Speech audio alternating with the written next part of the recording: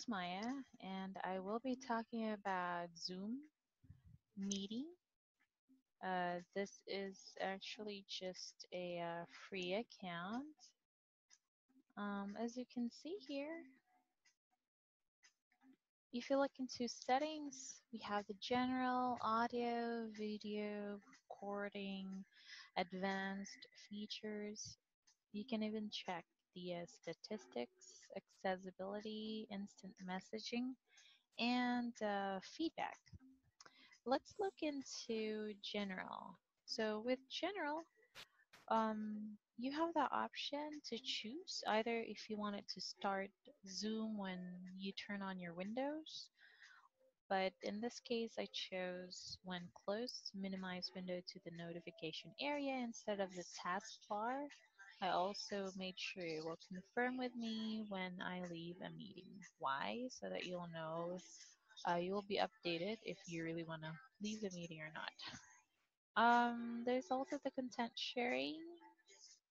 Here you have the options, what you want to share or how you want to share. Right now I have it opted to enter full screen automatically when viewing screen shared by others. Also scale to fit my Zoom window when viewing screen shared by others, and enables screen sharing with GPU acceleration.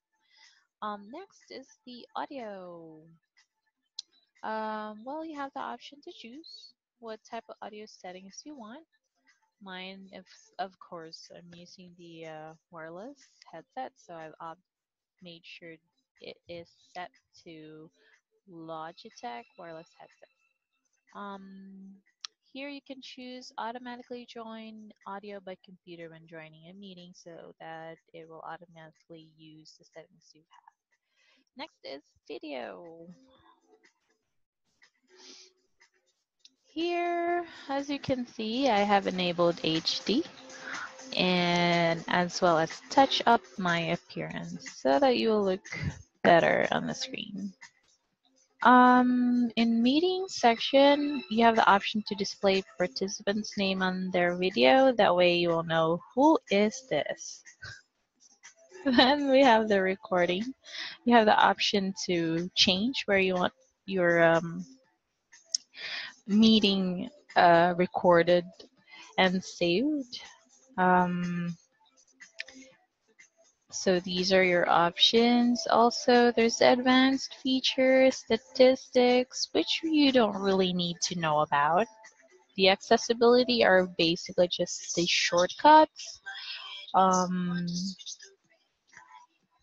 There's the instant messaging, and then the feedback where you can type in anything you want to tell the support.